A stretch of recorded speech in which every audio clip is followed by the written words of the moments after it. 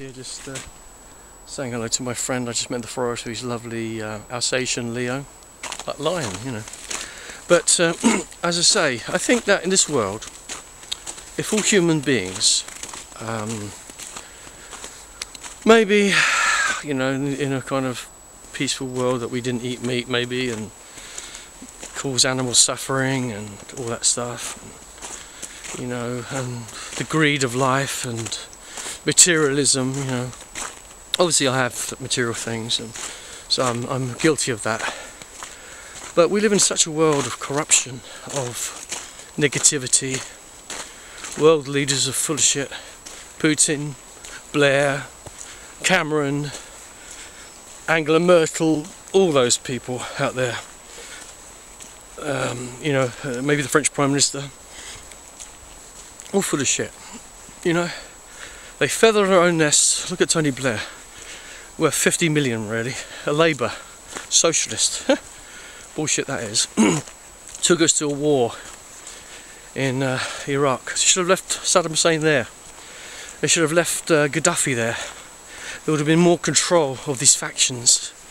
People do not realise that, you know, people, I mean the Persians, the Iraqi and Iranians, they're not Arabs, you know. But the Arabs, you know, the Saudis, they're full of shit as well. They're a terrible race of people. Individually, I've met really nice Arabs, Saudis, Kuwaitis, who've been very nice. But I think it's a lot to do with their faith, the Islam, you know. I think there's a big problem with Islam, you know. You don't really get people killing other people in the name of their faith like that. Christians did it, but the Crusades, but there was another reason to defend Jerusalem, I suppose. But, you know, I've got to say, I'm sorry, but Islam is a very barbaric. My friend Michael once said to me, you know, Derek, Islam does not mean peace, it means surrender. Surrender by the sword.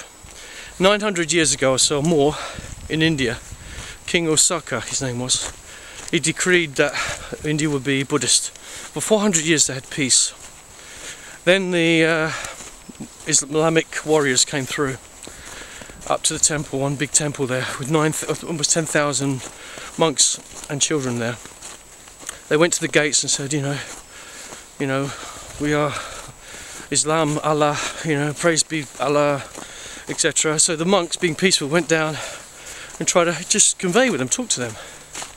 Anyway, right after that, 10,000 were killed by the Muslims.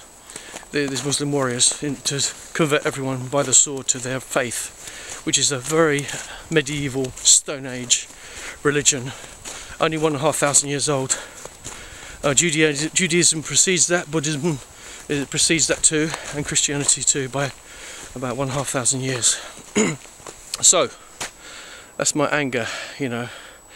You know, individual Muslims I've met, they follow the faith, they can't help it because they've been indoctrinated and brought up in that tradition, that cultural tradition. But I don't agree with that, you know. Take the burqa off, take the hijab off, just be normal like all of us here, you know. Okay, if you're a Buddhist monk, shave your head, you know, like your Brenner. Anyway, gotta go, peace and love, thank you.